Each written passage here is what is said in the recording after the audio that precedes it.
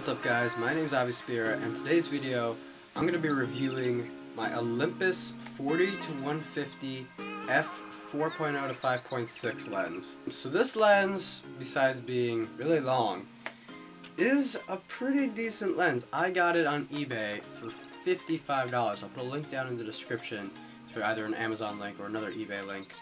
And you guys definitely should check this lens out. I got it for my Panasonic G7. That's a micro four thirds camera. Of course, this lens is micro four thirds. This lens allowed me to get some really great far range shots. Basically, I got it right before going to Colorado, and I knew that there would be a lot of mountains in the distance. There will be some animals, some wildlife, some great landscape opportunities. So I wanted a lens that can definitely zoom in and get me that shot that I wanted without compromising, quality by cropping. This lens did allow me to do that. It also turned out to be a pretty decent portrait lens, better than the kit lens that comes with the Panasonic G7, the 14 to 42. Also, that's an f3.5 to 5.6. So you get a little bit more aperture, but this one actually takes surprisingly good portraits. Now, of course, I'm going to show you guys some images on screen now. You can see a nice landscape, I hope, of a mountain. Tell me what you guys think. And let's throw in a few portraits in there from photo shoot opportunities I had before going to Colorado. I'm going to be showing you images right now of some pictures that I'm able to take and what this lens allows you to do comparing to when you have the kit lens. So this lens, I do want to say, is a budget lens. It's not something that, if you're a professional, you're going to go ahead and want. It's more like, I need a second lens, which one should I get, and why? So I'm going to explain to you guys why this is a great pickup, a great second lens to have for your Panasonic G7. Alright guys, so now we're going to be taking a look at the Panasonic G7 with the kit lens, the 14 to 42 f3.5 to 5.6 that comes with it. So right now, there we go, fully zoomed out. You can see that my aperture is at 3.5. My shutter speed is at 500 since I'm shooting out a window. This should be okay. And at the farthest range possibility, right, so this is the widest angle I could possibly get, that's the picture I take. And then fully zoomed in, this is the picture that I'm able to take.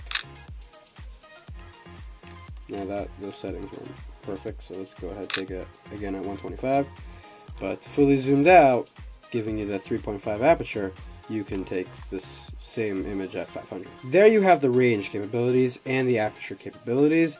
I'm going to edit those pictures, put them on screen now. I'm going to go ahead, get out the Olympus lens, and show you what that can do with the exact same camera. Okay guys, I now have the Olympus lens on the camera, and I do want to say that it comes with a slightly bigger lens cap. Of course, lighting isn't so great, but you do have a unique lens cap that comes with this lens. And here you can see the lowest is actually 4.0, not 3.5. So you're going to be getting less light when it comes to aperture. So I can't even take this picture at 500 since I have to do it at 4.0. So let's go ahead and take it at 250.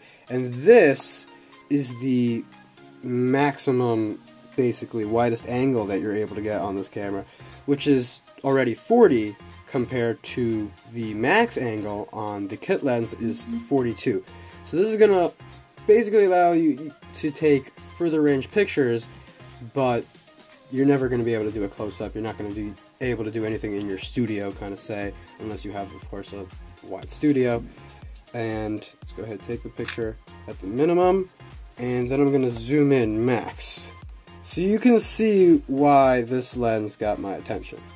This allowed me to take amazingly close pictures to mountains, squirrels, different animals, everything. I was able to get some pretty incredible portraits from a distance. So if you're in the stalking business or something like that, this might also be the lens for you. Look at that. That building is approximately 5 New York City blocks away. And I'm able to take that pretty nicely. So let's go ahead and move that up. So yeah, this lens, one of the bad sides is when you are fully zoomed in, you have this long, weird looking shape that people can make jokes about. Of course, you do get that bigger lens when it's not zoomed in, which in a way looks more intimidating as a photographer. You're able to say, I have a more professional looking camera because it's bigger. Anyone that doesn't know anything about cameras thinks that. It's just the way the world works. And it's not that case, but the lens itself is a great lens. I'm going to show you the images on screen again, and you're going to be able to do a side-by-side comparison, and you tell me if you think that this lens is worth picking up or not. I got it again for a pretty cheap price of $55 refurbished on eBay, and it works phenomenally, especially for that price. I'd say this lens isn't worth $150, but if you're able to get it for $100 or less, I think it's a great second lens and worth picking up. Alright, so I do hope you all enjoyed that video. If you did, don't forget to hit the like button. Comment down below any questions you have about this lens, the other lens, the Panasonic G7. I'll be leaving down in the description a kit. You can go to the kit.com website and check out the gear that I personally use. And I'll also add some Amazon, eBay links for this lens.